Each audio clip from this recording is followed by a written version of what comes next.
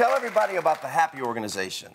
Yes, well, the Happy organization is actually, Happy is an acronym. It stands for Healthy, Active, Positive, Purposeful Youth. And so through our programs, we teach plant-based culinary and nutrition education in schools and underserved communities all across the country and even the world, which has been really, really amazing. That's terrific. And why did you decide to start it?